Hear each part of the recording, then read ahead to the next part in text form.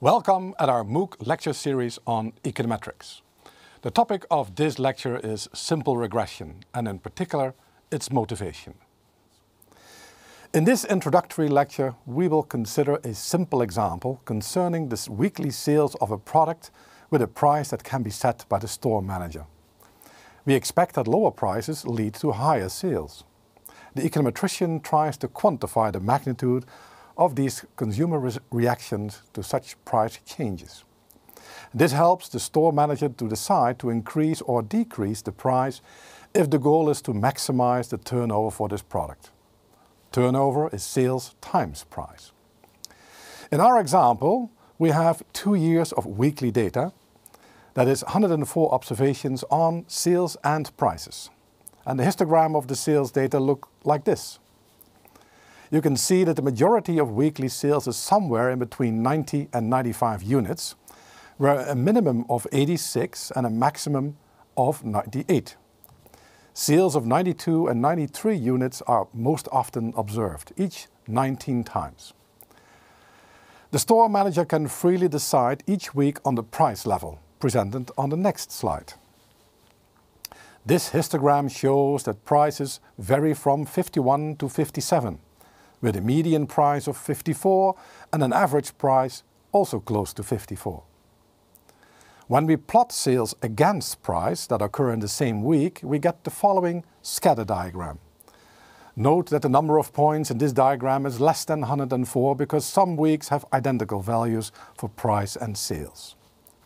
And you can observe that higher prices associate in general with lower sales and lower prices with higher sales.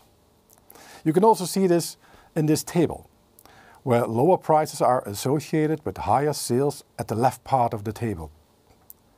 If we change the points in the original scatter into the average sales data, we see that the line connecting the average values is roughly linear. And when we go back to the scatter diagram, we see that a straight line can be fitted reasonably well to the points in this diagram. The actual sales are the dots and the predicted sales are on the line. A given price does not always associate with the same sales level, as there are other factors that also cause variation in sales. For example, the weekly number of customers who do their shopping in this store will influence sales. The observed data are reasonably close to the line, but they do not lie exactly on it. For a given price and a given line, predicted sales is equal to the value of A plus the value of B times price. And we denote the difference between actual sales and the predicted sales by the residual E. The coefficient B measures the slope or marginal effect, that is, the change in the sales when the price changes with 1 unit. When the slope is equal to 0, this corresponds to observations, for example, like this. For such data, there does not seem to be any relationship between sales and price. Going back to the original scatter diagram, the values of the coefficients A and B are of interest to the store manager as they offer the opportunity to predict sales for a given price. This helps to set a new price if sales are felt as too low. The histogram of sales would just suggest a prediction of around 92, 93 units, as this is the mean value of the weekly sales data. However, from the scatter plot of sales and price data, you see that different price levels associate with different sales levels, and this suggests that you can use the price to predict sales.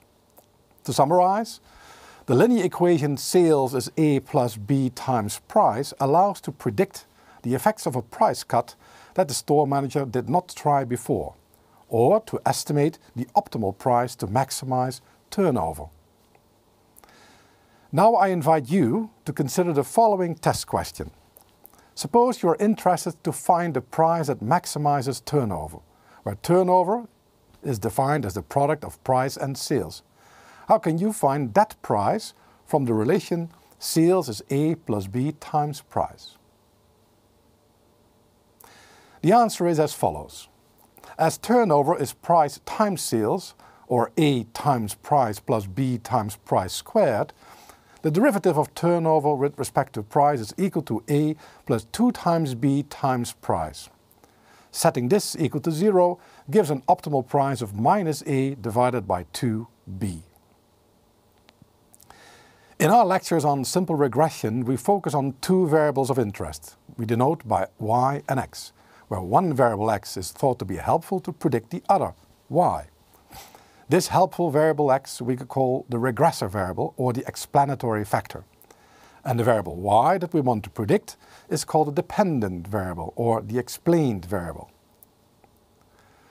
The histogram of our sales data may suggest that the sales distribution can be approximated by a normal distribution. A simple way of summarizing the 104 observations on sales is written down as on this slide. This notation means that the observations of sales are considered to be independent draws from the same normal distribution with mean mu and variance sigma squared, abbreviated as NID. Note that we use the Greek letters mu and sigma squared for parameters that we do not know and that we want to estimate from the observed data. The probability distribution of sales is described by just two parameters, the mean and the variance. On this slide you see the graph of a standardized normal distribution with mean 0 and variance 1. And if you wish, you can consult the building blocks for further details on the normal distribution.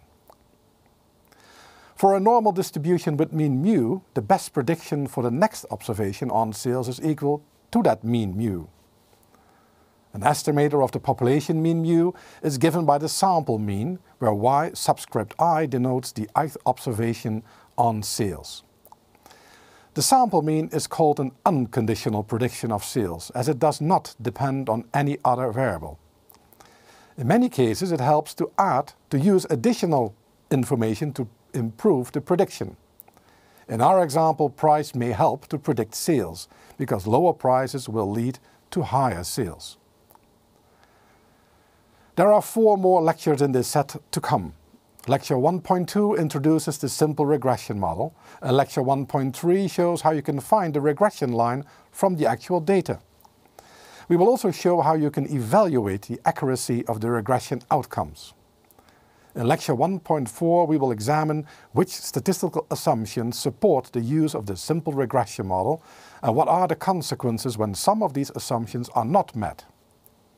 The required modifications provide the motivation for the other lectures of this MOOC, that all consist of extensions of the basic ideas of simple regression. And finally, Lecture 1.5 provides some illustrations of the use of simple regression. The modules 2 to 6 of this MOOC provide various extensions, but the simple regression provides the fundamental basis. And here is another test for you to make, which deals with the variation of points around the imaginary line and the quality of your predictions. The correct answer is diagram B, because this diagram has smallest variation around the imaginary line. And for a given price level, the range of potential forecasts for sales is smallest for case B. So here you may expect to make better predictions. Now I invite you to make the training exercise, where you can train yourself with the topics that were treated in this lecture. You can find this exercise on the website. And this concludes our first lecture on simple regression.